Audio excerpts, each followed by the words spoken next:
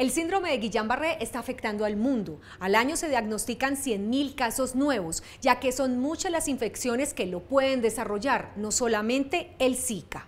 Infecciones como la neumonía, enteritis, hepatitis e influenza e infecciones respiratorias pueden ser la causa del síndrome de Guillain Barre, una enfermedad que se caracteriza por debilidad, puede tener síntomas sensitivos y esa debilidad puede progresar hasta comprometer los músculos respiratorios. Pero el Zika es la nueva causa. It's quite a difficult thing to really understand, but Guillain Barre syndrome is an autoimmune disease like multiple sclerosis or thyroid disease or lupus. There's a lot of autoimmune diseases, multiple sclerosis as well, in which the immune system in the body attacks the nervous system.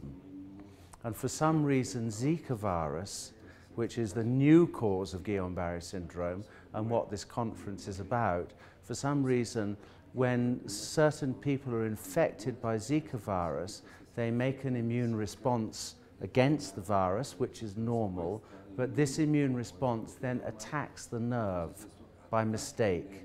This is an error in immune programming in the body.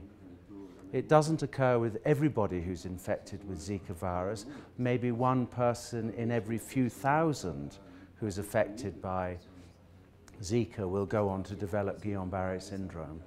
And this is what we're investigating. Pero aún la ciencia no descifra el por qué algunas personas infectadas con Zika desarrollan el Guillain Barre. You asked the million-dollar question. If we knew the answer to that, then we would have made an enormous amount of progress.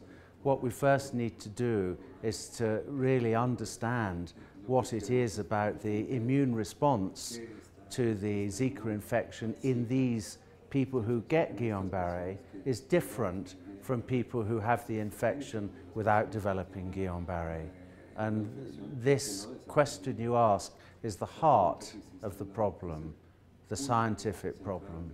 Lo que sí se sabe es que aunque el porcentaje es pequeño, el síndrome de Guillain Barre puede ser fatal, pero con una detección a tiempo y un manejo médico adecuado como la terapia de inmunoglobulina se puede estabilizar al paciente.